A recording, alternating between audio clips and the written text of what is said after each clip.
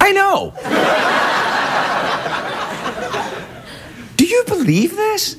Me, vulgar lounge entertainer. Tonight on the show, Archbishop Desmond Tutu is on this show. I know. I just met him backstage. Well, we call it backstage. It's, you know, the corridor. And some people like to gather there because it doesn't leak like the studio. Anyway, I never mind that. I met Archbishop Tutu back there, and I was just introduced to him, and I started wanting to be better. That's amazing, isn't it? So I'm very excited about that. It made me think of the first time I watched Oprah when she had Nelson Mandela on. She told a story about meeting, the first time she had Nelson Mandela on, she met Nelson Mandela backstage before he came out, and she said hello, and you know when Oprah's kind of like, oh, about meeting someone, it's someone pretty intense, and she said that she met him and were talking for a little bit, and then Nelson Mandela said, so what's the show about today?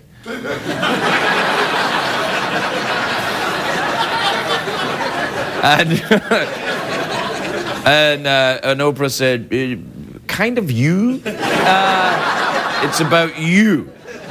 And that's kind of how I feel. I feel like Oprah tonight. This is a show about one of the most powerful, influential, awe-inspiring figures of the 20th and the 21st century. A remarkable human being that, for some reason, said yes to being on this show. I know, I'm as mystified as you. Take that, newscasters, and we'll be right back.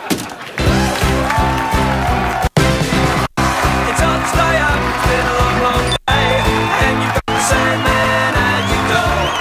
But hang on, leave the TV on, and let's do it anyway.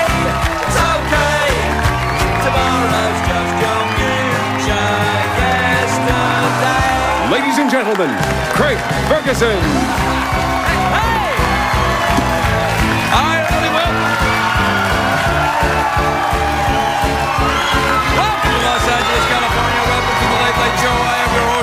TV's Craig Ferguson. Thank you. All right. Okay, thank you. That's enough. All right, that's enough. Please, really, honestly, that's enough. It's starting to sound a little bit fake. It's starting to sound a lot fake, actually. But never mind, because it's Hollywood, and fake is what we do. It's a great day for America. It is. It's a great day for America. There's a... Oh, stop. There's a fertility clinic here in Los Angeles. You can see out the window there, the great city of Los Angeles. A fertility clinic here is offering parents the chance to select the eye and hair colour of their babies. I know! Don't you remember the good old days when people would just get pregnant, have their 8 babies, and go on Entertainment Tonight? What's happened? And the Jonas Brothers, aren't they adorable? Tick, tick, tick, tick, tick. The Jonas Brothers are designing their own video game. But they're very into purity, the Jonas Brothers. So the game's going to be very difficult to play. No one's allowed to grab the joystick. I don't know how it's going to work.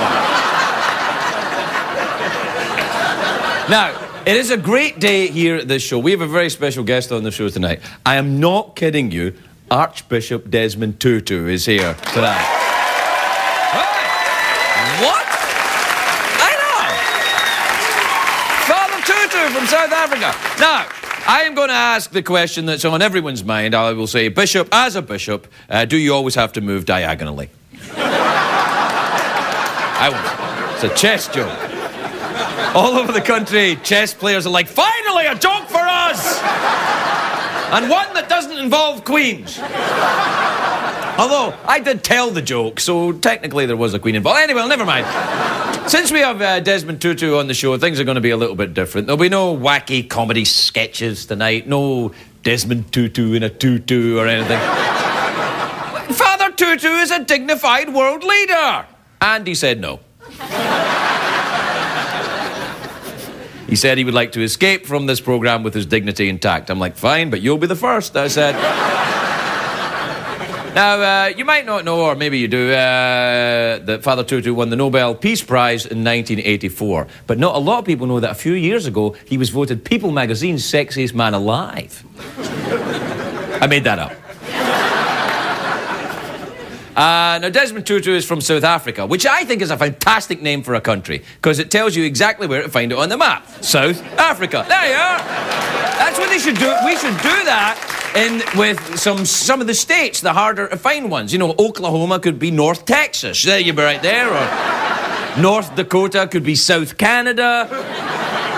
Florida could be shaped like a penis. Where is it on the map here? Oh, I see it. Anyway, South Africa, of course, used to be known for apartheid. Some of the kids might not remember the apartheid, but it was apartheid was an evil system of state-sanctioned racism. The word apartheid is actually Dutch for separate hood. I know. The Dutch, of course, have given us two very toxic things over the years. They've given us apartheid and the Dutch oven. Both very toxic. Hey, I'm just telling the news. South Africa has a fascinating history, which I'll try and sum up for you now, but I'll do it quickly so you don't get the feeling that, you know, I'm giving you information or all of the stuff that you don't come to the show for. Basically, South Africa, as I understand, it's a little bit like this. Things were going fine for the people living there until the Dutch showed up in about the 17th century, and they started colonising. Now, by the way, colonising is an old-fashioned word that means stealing stuff from countries that don't belong to you. And it wasn't the cool Dutch people that we know today. It wasn't, you know, with their legal marijuana and their armpit hair and their relaxed attitude about boobies. That wasn't... No, these were the old-fashioned Dutch people, the bastards. You know, they were angry, they were uptight, they bullied people. They could have used some of that legalised marijuana that they're so fond of. It's funny how the minute the Dutch legalised the marijuana, they stopped, you know, colonising and just kind of chilled out and went, oh, it's okay. I'm not endorsing it, I'm just saying, interesting, isn't it? Anyway, in the mid-19th century, the Dutch colonies of South Africa suffered a horrendous catastrophe that made a bad situation even worse. That catastrophe was known as the British arriving. The British... The British... tell me. The British... They got around. The British, what they do is they sailed out to South Africa and they saw a land rich in diamonds and gold and they said, I say, this place is splendid. What? We should call it... What we should... I love it here. All we have to do is just kill the Dutch people. Which basically led to the First Boer War, and then that led to the Second Boer War. That was Boer War II, the legend of Curly's gold. That happened. Yickety-yak, stuff happens. Boer War, World War I, World War II, you know, 1948, I think the National Party takes over in South Africa, institute apartheid, their great idea, and then by the 1980s, South Africa was a racist hell zone. Nelson Mandela was sentenced to life in a South African prison, so Desmond Tutu travelled all over the world, making the argument that doing business with a racist South African regime was immoral. And there were a few holdouts. Most people were like, you're right, we won't do it. But there were a few holdouts, people who opposed sanctions against South Africa. They were Margaret Thatcher, Darth Vader, and... I think Goldfinger as well. He was like, what? No, I have to do... Did Goldfinger talk like that? I don't know. Maybe I'm thinking of Cheney. I get them mixed up. Anyway.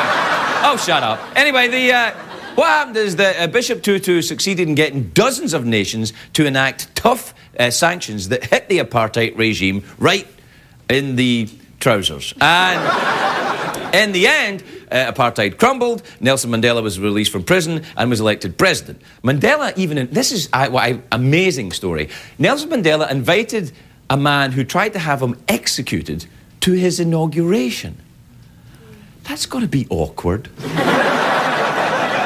I mean, that's like inviting your ex-wife to your wedding.